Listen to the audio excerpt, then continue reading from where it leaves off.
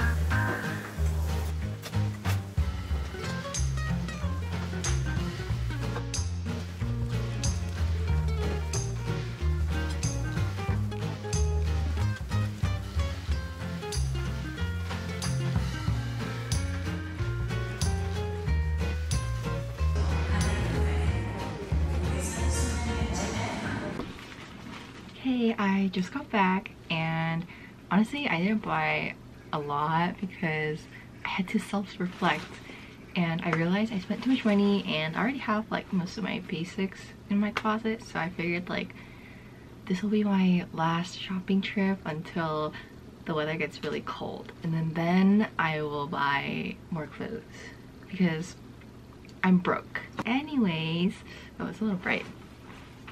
anyways, I figured I would show you what I did get since I did buy like a couple things. So okay, first I got storage boxes from Muji, just basic ones, because I have stuff that is like still unorganized, and it kind of bothers me when my room is like super messy because I'm in here all the time. But yeah, I just got these. Next I got this blouse. It's kind of hard to see like the shape, but it has this like really nice like pattern. Yeah, I've been buying a lot of blouses lately because I realized I'm severely underdressed compared to the rest of the population here. The one thing I did like about the store I bought the blouse from was that they had multiple sizes, because a lot of Korean stores are very like one size or free size, but this place had like small, medium, large, like X large. I think they had like XXL too, which is really uncommon for stores in Korea. But yeah, I was happy because otherwise I probably wouldn't have been able to buy it. I got the blouse at a store called Romy Story.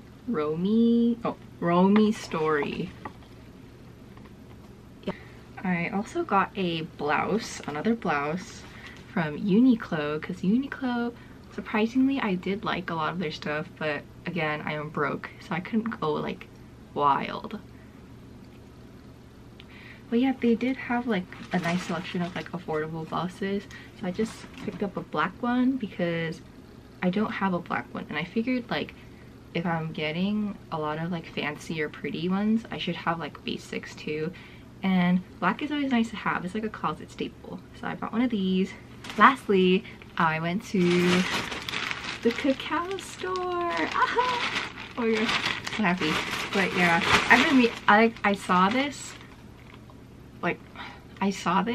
a couple of days ago when I went, but I couldn't bring myself to buy it.